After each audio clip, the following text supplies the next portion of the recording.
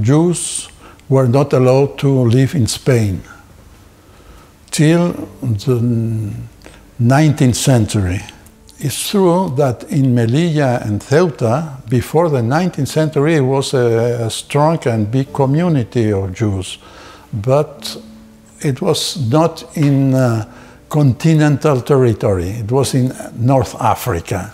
Jews were only allowed to stay 2 days when they came to make business in the 19th century. At the beginning of the First World War, you know, Turkey was an enemy of France, was an ally of Germany, and it was an enemy of France and Italy. And there were a lot of Jewish students from the Balkans country, that was Turkey, studying in Italy and in France. And so they had two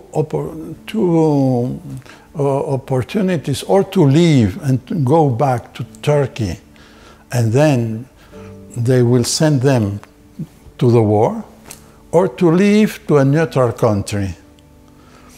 Spanish was a neutral country in the First World War, so most of them, they choose to come to Spain. Oh, it's better than the Franco's time. It's not good time for the Jewish community, the Jewish people, the Jewish community. The history now in Barcelona is opened the community in 1912.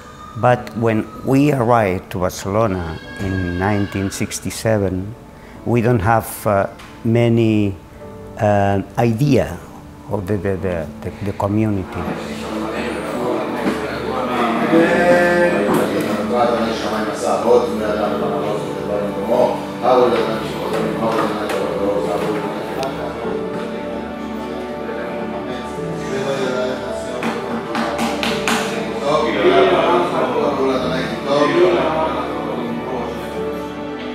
My history is a similar history to many Jewish or many Jewish families in Spain.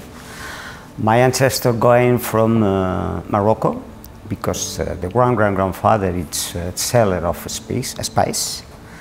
And in 1814 he arrived to Cadiz. He made the decision to open a small shop in Cadiz for sell the spices. And after, when he decided her position is a good position economical, he demanded to the family from Morocco to go to Sevilla. Many times ago, the family decided go to Barcelona, because Barcelona, the community in Barcelona is very big. It's very big, but for this time. We arrived at Barcelona in 1967. This is the reason because I arrived to Barcelona when we have 10 years. I was born in 1940. My parents came to Spain from what was then Poland, today is Ukraine. When they came, it was a very little Jewish community. I was perhaps the first generation born in born in Spain. My parents started the Ashkenazi community in Barcelona. 92 was the 500 years of the expulsion of the Jewish from Spain. It was the beginning of the relations between Jewish community and the Spanish government. Before that, it was not a real political relation between Spanish government and the communities. It was only, we were tolerate, but we were not exactly accepted as a religious community.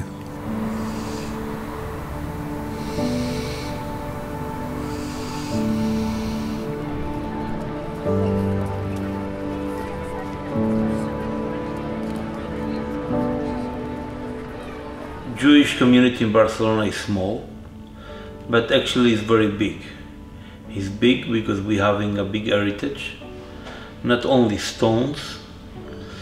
We're having a very rich heritage of knowledge of how Jews behave during all the years that they were present here. But we are also carrying the conscience for all the time that Jews were not allowed to be here. In the actuality, Jewish community is about 5,000 Jews. They are very active in all commercial fields and all professional fields. It's a nice community. It's a very welcoming community from different Jews that they are coming from Argentina, now from Venezuela, and for many, many years, Jews that came from Morocco. So we're having a very very rich community in origins, in customs, and that makes us unique because we are a small community with a very wide range of origins. That's our big challenge, but also is our big richness.